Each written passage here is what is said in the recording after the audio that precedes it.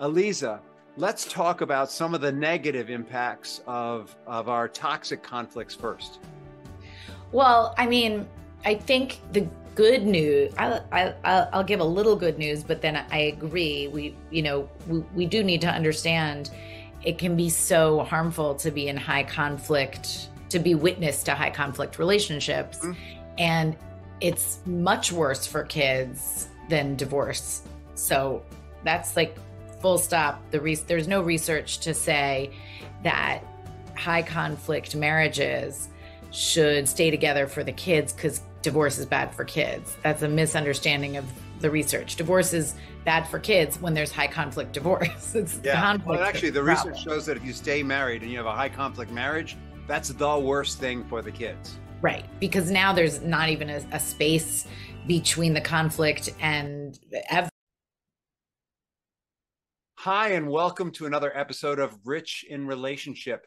And today we're going to talk about conflict and your kids. And I was saying to our guest before I introduced her, I was saying to her, the reason why I want to explore this topic is people have a lot of funny ideas about conflict and kids. You know, if we do it quietly, they'll never know, or it's okay for us to yell and scream because that's what people do. There's all kinds of ideas that people have. And the truth is that any kind of difference that we resolve in a way that feels negative or toxic to us is probably hasn't got an ideal impact on them. And so we're going to talk about some of the ways that we impact our children with conflict and, ways to get to helping them be more resilient and manage conflict better as they develop and grow. And today I am speaking with Dr. Aliza Pressman. She's a developmental psychologist with over 15 years of experience in family work. How are you today? I'm very well, thank you. How are you? I'm great. I want to call you Eliza like my aunt. Everybody does. It's Aliza. Everybody does. I was like, it's not Eliza. And then your unconscious mind says, what do you mean there's no pink elephant? All I see is a pink elephant. She goes, immediately you become Eliza. But Everybody calls me that. It's crazy. You are Aliza. I am Aliza, but even my college advisor for 4 years just couldn't get it. And like I've dated people who accidentally would say Eliza after months. It's just like I think people really fight the urge, but it is Aliza. Well, it's much better than if they call you mom while they're dating you. So That's true. That's true. we're dead. So Lisa, the question I ask everyone on the front end is, how did your heart lead you into this incredible work that you do with children and families? Well, I was actually doing theater in my early 20s.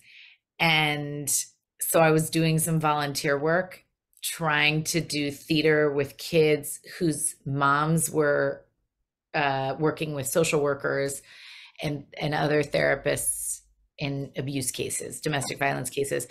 And I was like, I want to work with kids. Like this feels so meaningful. And then I Googled like theater and kids, like careers, because I was in my early 20s and, thinking about my purpose and everything. And I found out there was a thing called drama therapy. And I was like, what? That's so cool. But it happened to be in the middle of the school year, the semester. So I went and had a meeting with the head of the department at NYU. And he was like, well, you can't start graduate school now, but you could take some prerequisites or coursework in the field. And he suggested I take kind of the basics, abnormal psychology, social psychology, group dynamics, and developmental psychology. Mm-hmm. And so I was like, all right, I did art history and literature in college. So I was absolutely I knew nothing about psychology. But then I started as if I was speed dating. I just started these classes in preparation for applying to graduate school. And I just fell in love with Eric Erickson and John Bowlby and Mary Ainsworth and all these people that mean nothing to anyone listening, but they were like the Brad Pitt and Meryl Streep of this field. And I thought, how we come to be who we are is what I want to understand. And then I want to help support in the ways that we actually can help support growing healthy people. Um, I wanted to make that a part of my life. So then I never did drama therapy. I went right into developmental psych. But it was a very, like, I just fell in love, like intellectually and emotionally. I didn't have kids and I wasn't, you know, it was a strange field to go into without actually having kids. Um, and then once I had children, I had my first baby and I was writing my dissertation by then because it's like a 7,000 year program. And I You really, don't look like you've been through 7,000 years of program, just so you know. But I get it. It took a thank you. long time. But it took a long time. So at that point, I was married. I had my first child, and I was like, oh, it's so wild to me how there's so much research and then how it gets translated in the world or on the playground or from in-laws or just like whispers is not necessarily accurate and sometimes harmful. And so I thought it would be cool to help translate all the beautiful research that's out there so that it can directly support families. I had originally thought I was going to go into social policy and make legal, kind of talk about development in terms of how we can support children and families in our communities. And then I got more interested in actual individual families and other ways to reach them through healthcare systems, et cetera, later, just after I had my own little babies. Got it. And now you have a private practice. Mm-hmm. But I Uh, only work with parents. I won't work with, I'll swap out specialties and I'll probably, when my kids go to college in a few years, I will respecialize and want to work with kids.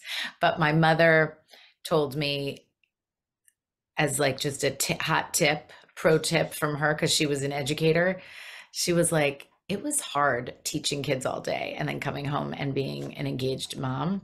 uh, So I took that very seriously. And I was like, then I will work with parents.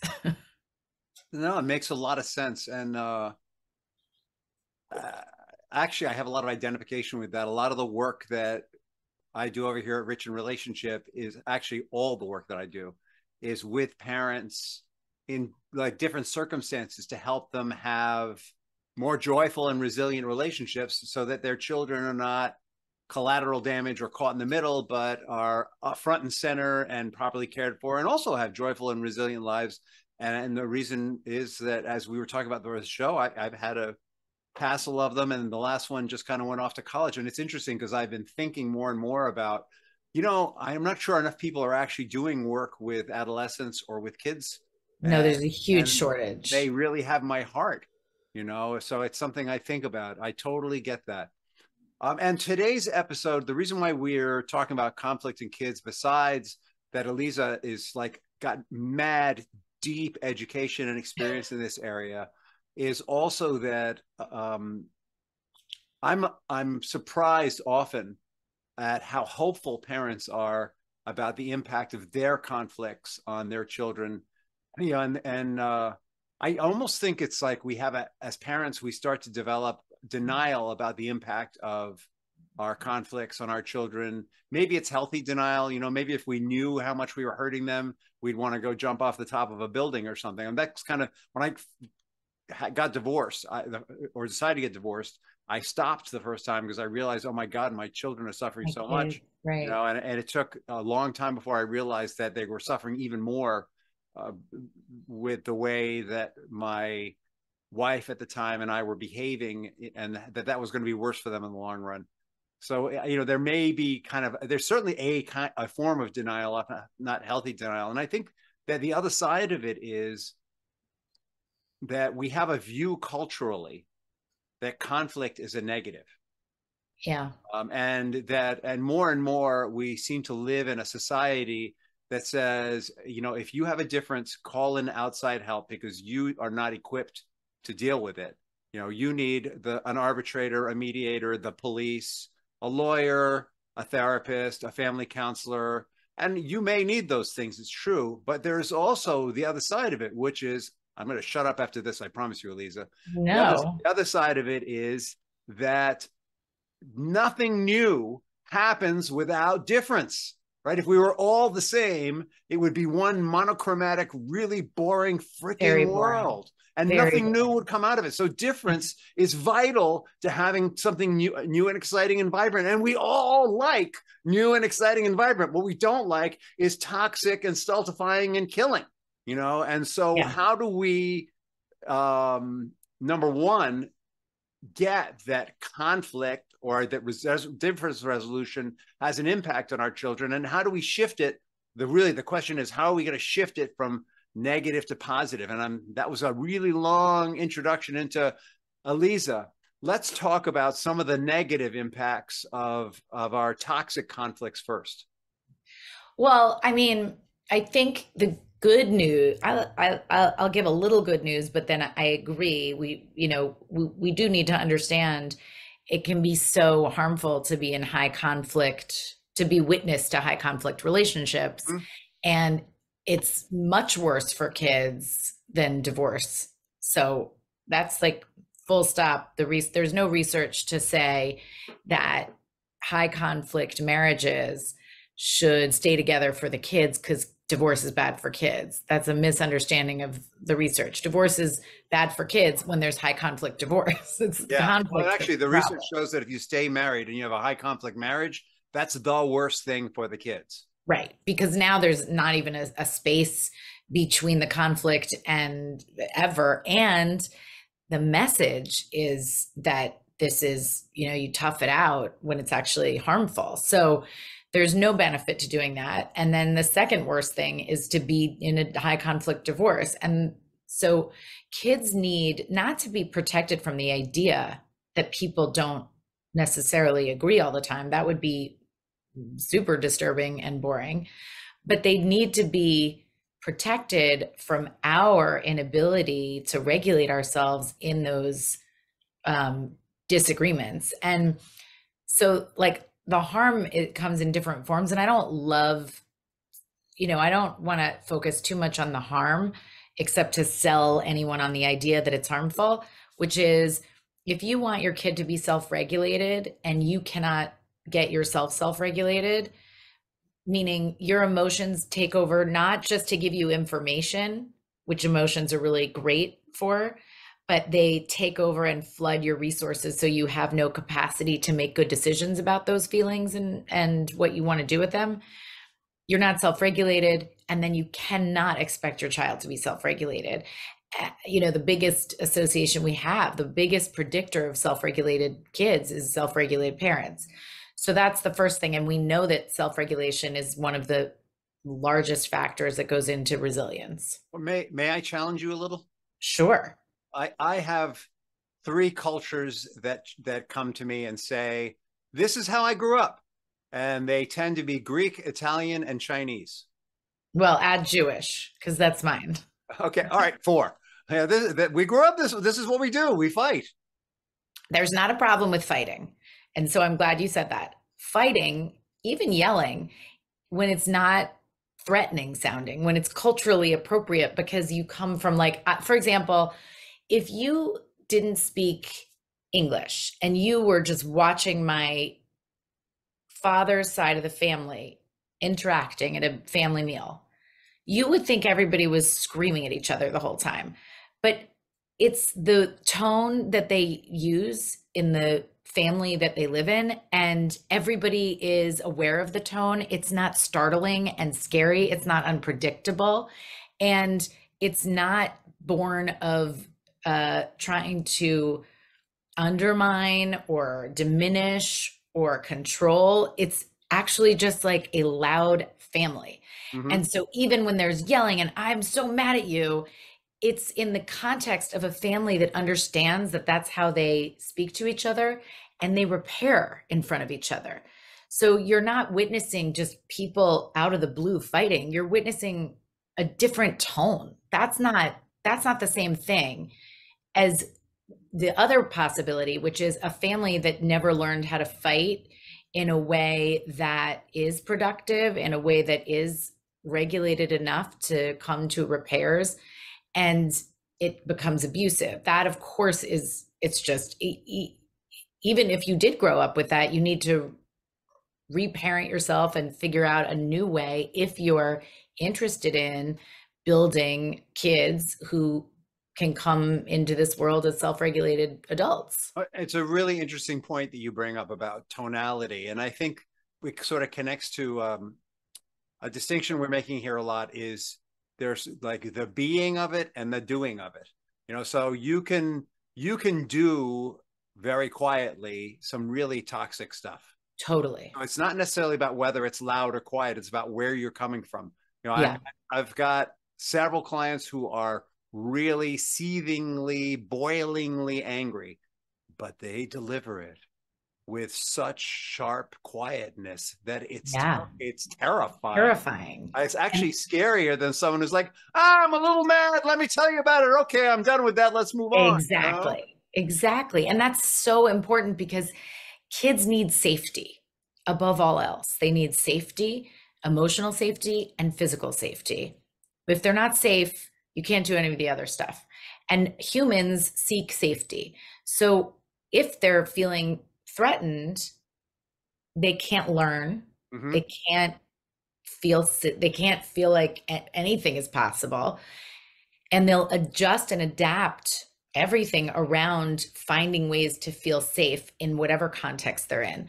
So if your yelling and screaming and fighting is in this way that is like your second version that you just did, I'm mad and you just you just ruined dinner and I'm so annoyed and blah blah blah, and then all right, sorry, okay, you guys know that I always lose my shit when I get nervous about dinner, and I'm so sorry, and everybody's It's not laughing. about you. It's just me It's not, expressing yeah, something. this is a me It's problem, a not a lot you different problem. than I'm not angry and you Yeah, made me this way. exactly. So it's so much more important to make sure that kids can predict what's going on. And when they have those predictions, that you name it so you don't go, we're not fighting. I'm not mad. Everything's fine, because then they can't trust their own gut, because what they're imagining is happening and what you're saying is happening are two different things. And so then they question themselves or what their understanding of the world is. There's lots of harm in that. And if you start fighting and don't kind of finish the loop in front of kids and go off in private because you're proud, like we don't fight in front of the kids, you're fighting in front of the kids. You're just not resolving it in front of the Mhm. kids. So all of those things are much more harmful than um, just like a tone issue. And it really comes down to safety. Is this in the context of a safe, loving household, or is this just like, oh God, my kids know a day not to irritate me is a travel day. I'm not great with travel days. I'm just not great with travel days. So if they start to like needle me, what would normally make me laugh or normally make me pause and do something, I'm like, guys, this is not the day to do this. Uh-huh. And they know that it's not the day to do this. And typically it ends up like with laughter because I'm such a like caricature of myself. But that's because they're safe to know that if they did laugh when I'm like flipping my lid, that it's I'm going to realize that it's a totally different thing So than they know where the lines are. They know what the response. There's a predictability about it. there just is. And so if you're walking on eggshells because you don't know when or where the scary stuff is happening, that's much worse. So all of that is to say that it's not the arguments or the disagreements, though, if you're finding that they're more often than not, something's going wrong and it's not great. But it's really in the expression of them and the way you explain them and how you resolve them. And I wouldn't want any kid growing up in a perfectly like where everybody communicates so perfectly in the household and there is just not one little fight, so that they end up going off into the world and they have a relationship and they have their first conflict and they're like, well, I guess that's it then. Because they don't know that you can have disagreements That shit and happens. Yeah, shit just happens. And it doesn't mean that the underneath it there isn't a permanence to the steadiness of the ground. It's just like the feelings were temporarily uglier than you thought they got. So it sounds like number one, we're all going to have feelings, right? Yes. And it's important to express them in a way that's healthy and understandable.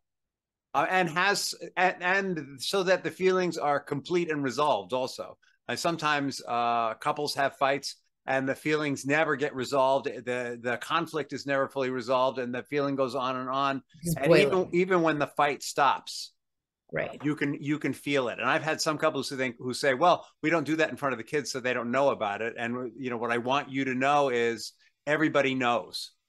Everybody feels it on some level. They feel it. They may not speak it. It may not be on the top of their conscious mind there, but unconsciously, we're all plugged into each other and we can feel it when the pot's boiling. If my dog is in the room and my wife and I are a little edgy with each other, the dog starts yawning, which is, by the way, for dogs, is not boredom, it's anxiety. And then the dog comes to one of us, whichever one is Discomfort. most agitated, actually, for comfort, because he wants to also comfort the person who's most agitated. And kids are not, though they're not as hardwired as my dog is. My dog's been bred. There've been thousands of years of breeding golden retrievers to have that sensitivity and to respond that way. That's like what goldens are bred for. They're bred to retrieve and to soothe people. That's like their two functions in life. And to shed hair endlessly is a side effect of that. But our kids are at least as sensitive as our dang dogs are. Yeah, I always feel like when people say it's very common to say, you can't make me feel a certain way. Like that's an empowering thing to say, but it's also absolutely nonsense because anybody who's walked into a room where there's tension or sobbing or screaming or laughing knows that they feel like they have some sense of the feelings that are going on in the room and they get a little bit of those feelings. So Mm-hmm. you can't watch six people crying and not feel empathy. I mean, usually. And you can't watch six people laughing hysterically and not catch a little bit of the laughter, even if you don't know what the joke was. Yeah. So kids catch feelings just simply because they have nervous systems that are incredibly aware and attuned. And so if you aren't naming them, again, it just makes them question or imagine.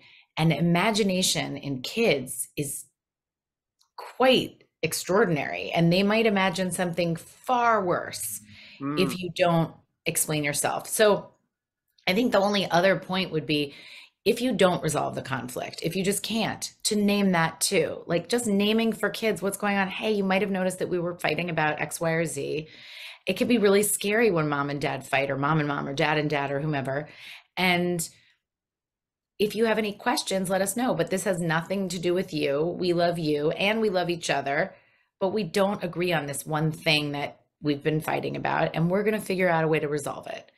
But we haven't yet. Like, just name that. And I'd prefer that not to have to be explained because it'd be so nice if we didn't have these unresolved conflicts, that things weren't going on. And I'm absolutely not suggesting you bring your child into your conflict or say, like, here's what dad just does not understand what I need. And what I need is no, because we take care of them. They don't take care of us. We do not need to engage them in our adult stuff. We just need to name what's happening in front of their face. Yeah, actually, one of the problems with gray divorce is that people think because their kids are grown up, it is then okay to bring them in as arbitrators or as counselors. Yeah. It's actually worse, even worse then than when you bring them in when they're young. And really, ideally, children should never have that burden. No matter what age they are, they still get to be your kids. Yeah, and I think just to remember that no matter how close you are, they're not your best friend. They don't need you. That's a two-way relationship where you care for each other. They should not be caring for our emotions. They should feel deeply confident that we have us. Like I've got me. I know how to take care of me through all my different challenging feelings, and I've got you. So you just have to worry about you and I'll worry about you. And that's that. And what complicates this is I think that very often children feel responsible. And Yeah. that's not rational. They're No, sitting there thinking, they love oh, you. mommy and daddy are upset. It must be me. They feel on some level, because they're connected, they feel on some level responsible, which Yeah. makes that conversation even more important so that they understand that they are not. Okay, so we're being open and transparent with our children. We're having our emotions all the way through to the end so that we have some form of resolution. How do we teach our children about the value of, I'm going to call it resolving differences, which is just a watered down way of saying conflict? um, well, I think, oh my, I'm so sorry. You're very popular. Um, so one thing to keep in mind, and this is kind of hokey, but I always say it, is all feelings are welcome, all behaviors are not. So being able to honor someone else's feelings and your own feelings and tell your kids, like, that's what we're doing here. We're figuring out how we feel, and that's okay. Like, feelings don't have to be good or bad. They're Mm-hmm. challenging. Some are more challenging, some are less challenging. I don't need to sell this one. But there's also the sense that certain ways of behaving are not okay. And so you're trying to figure out a way to express your feelings and get your needs met. And feelings just kind of let us know what we need, what matters to us, without acting in a way that's harmful to another person. And as you get better at communicating, you get better at sharing the idea that the feelings are okay, but the behaviors may not be. Mm. And it's something that kids have to deeply understand, because it would be so shaming to say to a child, you can't feel or you should feel a particular way. Also, it's not possible. Like, in no universe can you should a person into feeling a certain way. You can get them to, like, never tell you how they actually feel, but you can't will them into it. Yeah. So I think that that part of it is important to so that it's not bad to say, I'm angry right now, or I'm frustrated, or I'm disappointed in the fact that nobody's done the dishes all week except for me. And also, it doesn't mean I can throw the pot at somebody. You're a mind reader. I was just emptying the dishwasher before this call. I didn't throw the pot, though, I swear. I mean, but that's the thing. Yes. Yeah, it's putting it out there in a way that's responsible. Mm-hmm. And that's just practice. And we get to practice, and we are going to mess up, and then we can get back up and dust our clothes off and start again. And that's the beauty of repair. Like, every part of resilience is also being able to have those ruptures and repairs. That's Ed Tronick's work. Just, there's constant ruptures and repairs in relationships. And the important thing is the repair. And if you don't go back to repair, Well, or there's no resilience if there isn't a exactly, rupture, and then it's there. just rupture, rupture, rupture, rupture until it breaks. Yeah, well, but I mean, if there's no rupture either, there's no Right. resilience. Exactly. There's no Resilience growth. not is learning from growing and expanding. And Absolutely. it's kind of like exercise. If you have to tear the muscle to make it grow, kind of thing. Exactly. And if it's too easy, you're not really getting any benefit. But if it's too hard, you're going to be on your back. Love it. I love it. Aliza, how can people find you? I am most easy to find on Instagram on at Raising Good Humans podcast. And you can also email at Raising Good Humans podcast at gmail.com, or go to wherever you listen to podcasts and just plug in Raising Good Humans, and there it will be. Sweet. Sweet. And all that stuff will be in the podcast and video blog notes if you didn't get that the first time. So don't sweat it. And if you still can't find it, direct message us. We're going to make sure that you know how to get to Aliza's podcast and her blog and all her good stuff. Thank you. Question I guess I'm on Substack as of this week. I forgot about that. Cool. But it's all Raising Good Humans. The question we ask, I love that name, Raising Good Humans. The question I ask everyone at the end of the show is, what's the legacy you'd like to leave behind? Um, well, that we can all do our part by raising good humans, and also we can feel a little bit more hopeful because there is something in our control, which is we are in our control. So if people just have that sense, I think in this very uncertain world, it can make you feel like, okay, I can do this. I can make a difference. I love that. I love that. It reminds me of be the change you want to see. You know, instead of Exactly. stressing out about other people or countries or Yeah. things that are beyond your control, just manage what you can. Manage what you can, and then we're all connected, and so inevitably that will, I mean, not to get too kumbaya, but that will heal the world. But we gotta just start with what we can control. I'm good with kumbaya. Thank you so much. Enjoy your wonderful sunny day, and I hope we can do this again sometime. Thank you so much. Thank you for having me.